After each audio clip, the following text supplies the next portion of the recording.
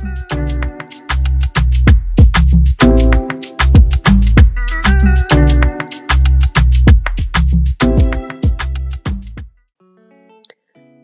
viral in December, medical student Chidiebere Ibe's illustrations will soon be published in a textbook. He highlights the importance of diversity in medical illustrations.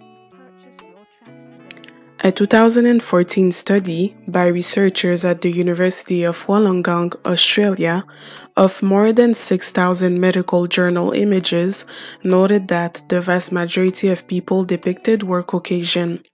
More than a third were female, about 3% showed disabled bodies, and 2% featured older people.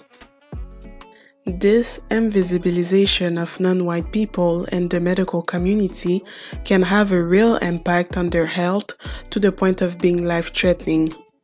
US studies that calculated the 5-year survival rate of people with skin cancer show that 92% of white people survived, compared to 67% of black people. Black women are at least 3 times more likely to die from a pregnancy-related cause than white women, according to the Centers for Disease Control and Prevention from the United States. As per his LinkedIn profile, Chidiebere Ibe is passionate about contemporary illustration of black patients. He has worked assiduously to promote the use of black skin medical illustration in medical textbooks and public health materials. This has afforded him the opportunity to be featured in WebMD/Medscape, Maryland Neurosurgery and Globalscalpels podcasts, and other reputable institutions globally. Hello everyone, our guest tonight is Mr. Chidiebere Ibe, who is a well-known personality because of his medical illustration. So let's welcome him with a big round of applause. Hi Chidiebere, how are you? I'm fine, thank you. And you? Yes, I'm great, thank you. So recently your medical illustration have gone viral around the world. What is your main motivation behind your work as an illustrator? All right, thank you for asking that. So my motivation behind my work is to create more representation for the Black people and to be able to advocate for equity in healthcare through medical illustrations. Great. Have you ever seen someone like you in a school book? Well, that's actually very rare. So from research shows that about less than 4% of drawings in medical textbooks are Black people. There are just a very little number of drawings of Black people in medical textbook, and more white people. But for me personally, I have not seen it yet. I'm yet to see that. Yeah. But there are a couple of Black illustrations there. But you see, I found like it's not funny, but it's important to show also that the history of Black people is not only sum up in slavery and their hardship. And you live in Nigeria, right? Right. Yeah. I found that your message is even more significant because you live in a country where most people are Afro-Black, and the school book do not take into consideration Afro-descendants with you know, the skin disease and any kind of health problems, which is unfortunate because in 2021 there are no excuse. Yes, that's right. Yeah, all right. But how did it make you feel to not see yourself reflected in school books? Well, generally, it's something. I mean, of course, for me, generally, who has always been drawing, generally, it's something that caught my interest. Yeah. You know, of course, some people didn't actually know that it was a problem. Some people were just, you know, used to seeing white illustrations, and they didn't think of it as a challenge or as something difficult or something that has been a barrier for a long time. Yeah. But for me, that has been an illustrator for a year and some months now. I realized that has been a problem, and that's why I worked towards addressing that. But I now understand that when people see themselves more, they tend to have an interest in that particular subject matter. So, for example, medical students in training who haven't had the opportunity to see themselves more in medical literature didn't really have the interest, or may not have the interest, in learning. And that's the premise of learning. That's the foundation of learning, when people could see themselves more. Because when the drawing went viral, I had a mother from the US reach out to me and said she showed the drawings to her children, and they said, "Oh, I see myself now. So now I have more interest to study medicine." Amazing how just black drawings can be able to influence decisions in choosing a career. So I think it has a great role in playing in medical student interest in learning. Yeah, I agree, because for me too, like when I was a child, I felt that there was something wrong in my environment, because my child's mind was never exposed to men or women with my skin color in history books, cartoons, or science films. And unfortunately, this led to an inability to associate a black person with medical profession. And because of the fact that there's not visual role models and school book or different illustrations. And if I can make a parallel of it, the findings of Marie Curie, Albert Einstein, Isaac Newton were taught to me throughout my schooling, but I've never heard about like black scientists who contributed to the advancement of science, or I never saw them into illustrations. So I think like this is related to what you're saying. And I have a question for you that it can be personal, but share what you want to share. Can you share with us what diversity, equity, and inclusion mean to you, and why they are important? All right, thank you for asking that. So first of all, I'm going to take time to explain what diversity means to me. So diversity, from popular words, means diverse, varieties, right? Yeah. And it's also important to know that people themselves are not diverse, right? But community have to be diverse, companies have to be diverse, health system have to be diverse.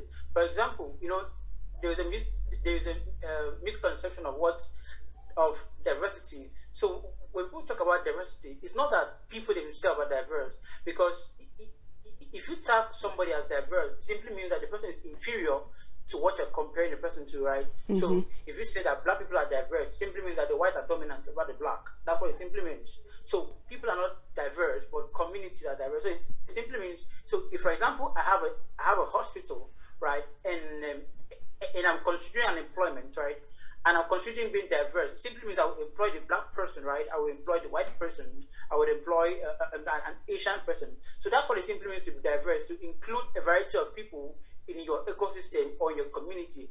And inclusion, and because I say this a lot, inclusion simply means giving value to that person, all right, to that person that you have been diverse towards. For example, I make this theory I make example a lot. Diversity is being invited to a party, for example. Then inclusion is being asked to dance on the stage, right? So it's one thing to invite somebody to a party. It's the same thing as inviting somebody to a company or to a hospital, right? You employ a black staff, or you employ, for example, an Islamic staff, for example. Then inclusion simply means that you're giving him that in your hospital space, you're giving him a place where he can worship, right? A place where he can exercise his faith or his value. So that's inclusion. And equity simply means that everybody, irrespective of your color, your sex, your gender, deserves an equal right and equal respect. So that's to me what those three things mean. Yes. Sorry, this is it. I totally agree. You couldn't have said it better. Yeah, but it's true, because at the end of the day, like, we're part of the society and everybody should be celebrated. That's true. Yeah, I've read articles that are related about the topic, like you just speak about, and it's the first article. It's in the USA. The Institute of Medicine report named Unequal Treatment asserts that conscious and unconscious bias of providers may affect treatments delivered and contribute to health disparities. As per another study conducted in 2016 in the United States, Black Americans are systematically undertreated for pain related to Caucasian American because of false beliefs about biological differences between Black and whites. For example, Black people's skin is thicker than white people's skins. And moreover, participants who endorsed these beliefs rated the Black versus the white patient's pain as lower and made less accurate treatment recommendations. These findings suggest that individuals with at least some medical training hold and may use false beliefs about biological differences between Afro and Caucasian to inform medical judgment, which may contribute to racial disparities in pain assessment and treatment. I had to say the first author of this study is Kelly Huffman. As a medical student, can you share with us your opinion on that topic? All right, so the issue of racial bias has been a long issue that people have been talking about for a long time, and it's amazing to understand that this is what's popularly called an implicit bias, right? Where there's an unconscious prejudice, unconscious approach, unconscious prejudice towards a particular set of people. So simply because you are Black means that you are ought to be strong and not receive healthcare attention. Simply because you are Black. I had a story yesterday from a Black woman during my interview. She told me that she went to a dermatologist because she felt she has skin cancer, right? So she went to a dermatologist. The dermatologist said that Black people don't have skin cancer. Amazing to know that. That's amazing to know how the bias has been able to cut down deep into the system, right? So it's an unconscious act, right? Has been passed down from generation to generation, and it has affected a lot of healthcare outcome. And I say this a lot, that there will not be an inclusive system, right, or a diverse system, right, where there is no representation. Because representation, I believe, precedes all of these. If we are able to represent people through our artworks, through our voices, through our songs and all of that, it has a way of creating an ecosystem that is very inclusive. So healthcare bias has been a long thing for a long time. You know, people say, because in as much as that our skin is different, right, it's also important that that's one reason why Black people should be represented, because the way skin condition, for example, represents on Black skin is different from how it represents on a white skin. Yeah. And because of this unconscious bias, right, the stakeholders, I would say, have not taken into consideration to represent the Black people, which is quite very important. So, I think that the only way to address the issue of healthcare bias is to create, to be more representative of the biased people. Yeah, I agree. And if I can add, like, Black women are at least 3 times more likely to die from a pregnancy-related cause, according to the Centers for Disease Control and Prevention from the United States. And there's less, and I've read that there were also an American study that make a statement that only 3% show disabled bodies and 2% featured older people when it comes to medical illustration. So this is an issue, and we need to put that up front so that the problem can be resolved in the long term.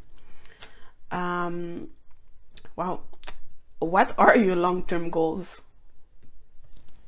All right, for me, my long-term goals is to be able to set up an initiative, which I'm working towards doing that, and set up an initiative that would focus on empowering young Africans like me to major in an area of expertise like me. So now, because the goal is to populate Black illustrations, because when this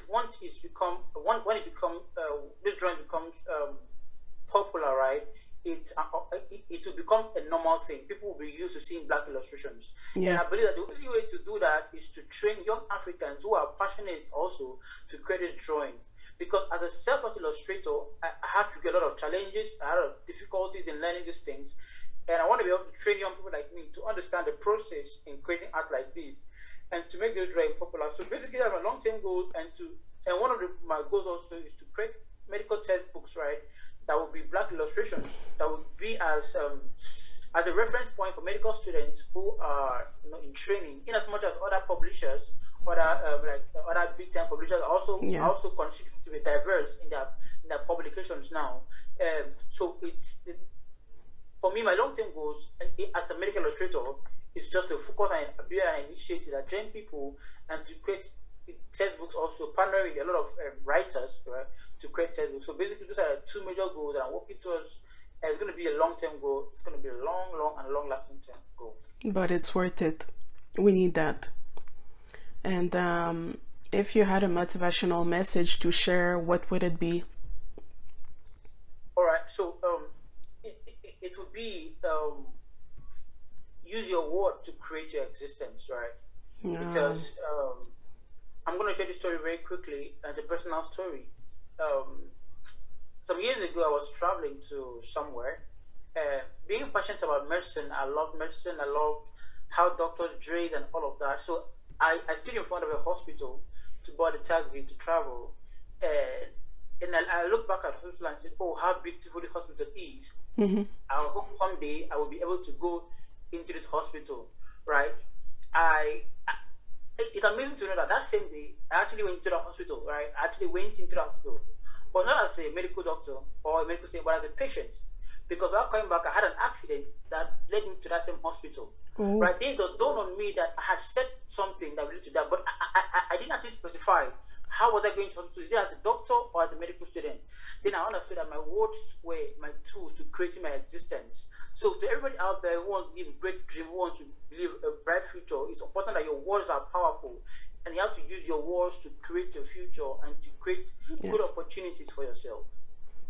Yes, that's true. Everybody has a talent, and it's important to use it for a better world in the long term.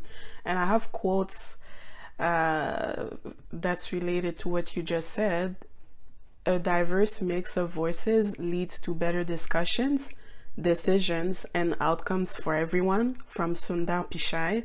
And when we listen and celebrate what is both common and different, we become wiser, more inclusive, and better as an organization, from Pat Waydors. That's so nice. Chidiebere, thank you for your time. It was great meeting you. You have given me a clear overview of your amazing journey. Take care and best of luck with your studies. Thank you. Thank you for having me.